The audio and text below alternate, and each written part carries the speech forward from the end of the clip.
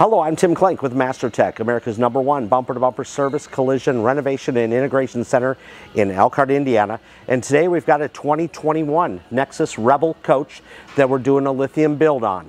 Now, this particular coach came with two 12-volt batteries. That was it on running the coach itself.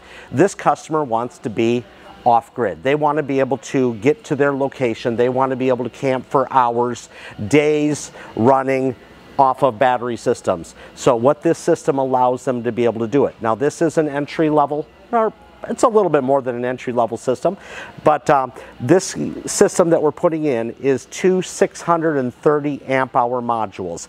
Each module weighs 163 pounds. Combining the two together, we're 326 pounds of safe lithium UL approved battery systems. In comparison to lead acid, if you would take lead acid batteries and put them all into parallel to be able to combine, at 12 volt, you're looking at well over 3,000 pounds of lead acid batteries, which in a recreational vehicle cannot sustain that much weight. So what we do is we do a lithium battery systems. All of our systems are UL approved, from the module to the BMS, to the charging platform. Everything is UL approved, RVIA approved, and approved for safety standards. It meets all insurance standards. So if there is an accident, every single battery is warranted with a $5 million liability. That's how safe the Lithionics platform is. So in integrating this installation, we're combining it with a 3,000 watt Victron Energy inverter system. We're doing the charge controller, which will not only combine to their smartphone as well as the inverter system, but we're also putting in the Touch 70 control, which gives them a live interactive feed on what's actually going on with the 12 volt system, the inverter system, the solar system, etc. Combining, since this one is a 12 volt system, charging, and in the back we combine it with an ACR relay that's also provided by Lithionics. And what that does is it provides lithium platform for the regulator system on the chassis charge side.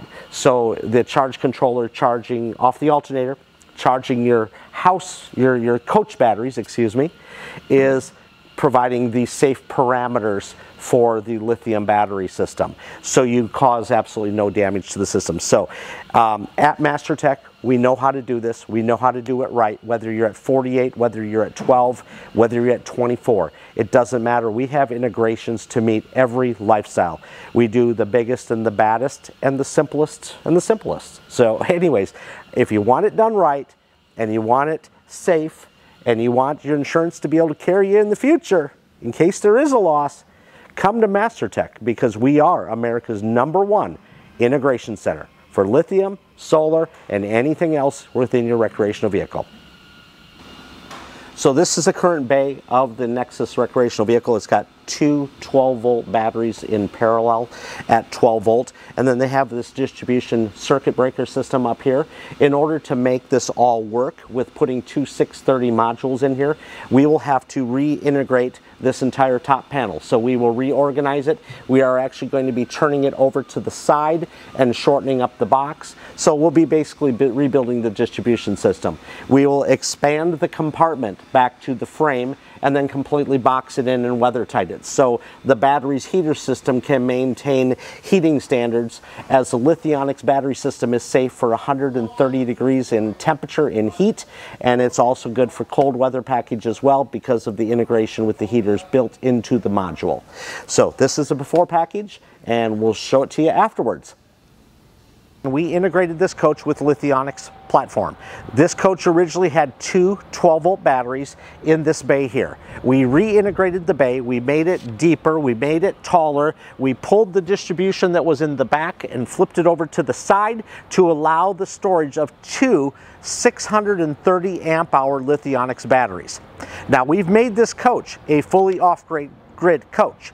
This has a 3,000 watt Victron Energy inverter system, and plus it's got a couple solar panels that already were up on the top, but this entire coach can run off battery systems, air conditioner, TVs, microwaves, anything of, I don't want to say low amperage, because an air conditioner is typically an item that you do not run off the inverter system. However, with the Easy Start system on the air conditioner, we are able to physically run everything, including an air conditioner. Runtime with this, with the two 630 amp hour batteries, that's over 16,000 watt hours. We're able to pull on a high demand. That means setting the thermostat for ridiculously low or the heat pump for a ridiculously high. We're able to run over 12 hours of runtime on this system. So if a customer had this type of installation and wanted to be a little more conservative, that would extend well beyond that. So, but when we do a performance installation, we want to know hard numbers. We want to put the system to the test. We want to do the break-in. We want to create demand on the system, because we know performance is all about us. So taking a look in the system, we have our two battery systems here. Going down in the compartment down here, we have our BMS system in here. This is all Lithionics BMS. That controls the state of charge, it controls the charging, it controls it's a contactor-based BMS, military-grade hardware to really be able to run high amperage devices. Again, this is all a UL-approved system, not only cell, but also BMS, unlike the other guys. So this is a multi-demand. This is insured. You don't have to worry about it. You don't have to worry about living inside the coach, because any battery system that's got an internal BMS with a non-UL approved BMS is not what they call a habitual use battery. In other words, it's not made to run into a vehicle where you put your head down at night. But this coach and all of our integrations here at MasterTech are, because we know that's the way you need to build things. So moving on a little bit deeper in the coach, in this compartment here, we have our Victron 3000 watt inverter system. We also have our smart charge controller that we integrated. We took out the wall mounted system on the inside and installed that. On the inside, we have our touch screen. We actually have the new Touch 70 on this installation, combined with the Serbo GX, which is the controller for that module. So in the inside of this coach with integration, this is your standard 50 amp distribution panel that the manufacturer installed. However, when we go with a full onboard inverter system, there's devices in here that you do not want the inverter to run off of. So in traditional like boats and things of that nature, they typically put breakers that you have to turn on and off to prevent overloading of your inverter system. However, in a recreational vehicle use, you don't have a command center where you can turn breakers on and off, and plus circuit breakers on these type of systems are not made to be turned on and off. They're an overload device, not a switch. So items such as the water heater, which has got a 110 element, you would never want to run that off of the inverter system. You want to save the inverter system for running the refrigerator, the air conditioner, the TV, the microwave, and any other device you want to plug in under the 110 volt platform. So we have a separate distribution panel here, which is actually a panel, and this is actually for all inverter devices. So what we do is we basically took the items that were previously wired into here that were non-inverter use, and we moved them over to here. This coach was originally designed, it did have a 110 volt refrigerator in it. However, it had a 1000 watt inverter that just ran the refrigerator in the back of the coach. Under any installation of an inverter system, the inverter is supposed to be within 10 feet of its power source, such as the battery system. So in our integration, we actually relocated the inverter system up to the front bay just behind the entrance door and wall mounted it as I showed you earlier in the video. Then we run the proper size wiring from the distribution to the inverter, and then from the inverter back to the secondary distribution for all inverter devices. This is the Touch 70 control by Victron Energy, in which you can see basically under the battery what we're charging. You can see that we are inverting right now. You can see there is no alarm. You'll see status light. You'll see the PV charger, AC loads, etc. We do have the original battery disconnect switch that was in here. We do have our advanced Lithionics battery chart here, which shows parameters of setting. So if anybody else happens to be adjusting things or they want to know things, all of that is stated here as part of our installation. Our BMS system under Lithionics, we always do an inside mounted switch.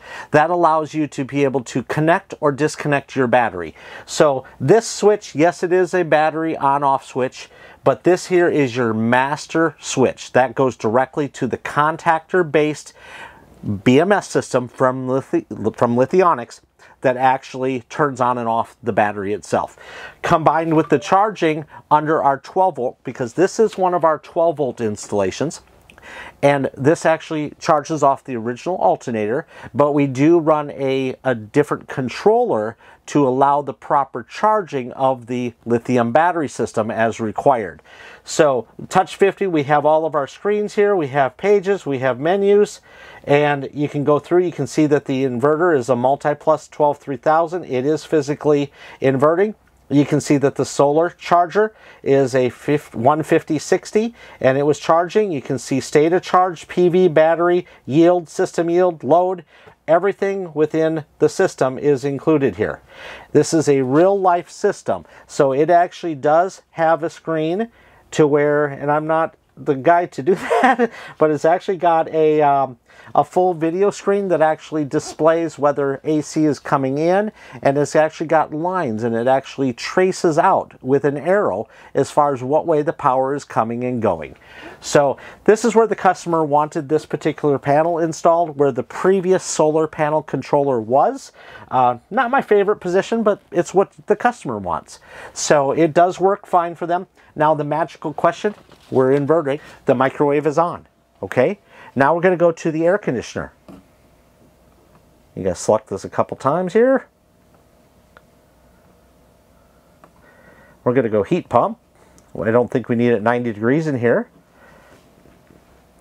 So these all have a little bit of a delay to them, but the air conditioner, boom.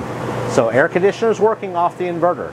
And again, this particular coach is designed with the amp storage capacity that we have of being able to run 16 hours plus. So in the event that you have a coach that physically you don't need it to run that long, but maybe the next day you have like a overcast sky, maybe you don't have as much charging, you don't want to turn on the generator to recharge the battery, or you didn't have AC present, this allows you more sustainability. Again, every coach is designed per the customer's requirements, per their camping conditions. So if you are the type of camper that always wants to be plugged or end up at a campground with it being plugged in, you don't need that type of capacity. But keep in mind that if you go with a smaller battery and you do get to the point where you want 8 hours of runtime, 16 hours of runtime or more, because you could really be conservative with this. You just got to watch where you set your temperature. So you can basically shorten the cycling of the air conditioner to extend your battery capacity. And then the nice thing about this is it tells what your battery capacity is. So if towards the evening or afternoon, you can see where you're at. If you all of a sudden say, you know what, I'm getting down to 60%. My PV, it's kind of an overcast, it's not charging much. So let's go ahead and turn on the generator for a few hours, and then the generator will charge up the battery to allow me to make it through the night, you know, running my air machine or running the air conditioner or whatever devices you want to run all night and not have to be interrupted by coming in and turning on a generator, or not being able to use your breathing machine because you don't have 110 volt present. So these are smart integrations installed by the leader in technology, which is MasterTech. We installed a 360 camera system that Nexus doesn't actually install that, as so many other manufacturers don't, just to the length of time it takes to integrate cameras on the sidewalls of the coach, the back of the coach, the front of the coach, and then programming, etc. So a lot of shops or a lot of manufacturers in Elkhart farm this out to MasterTech because they know we're integration specialists and been in business for over 20 years. So the monitor that was supplied with their kit that they supplied is the Perimeter View 360 camera system. You can see at the top, this is actually a resemblance of a motorhome. It's not the particular motorhome, but the cameras are calibrated all the way around the coach to the length of the coach.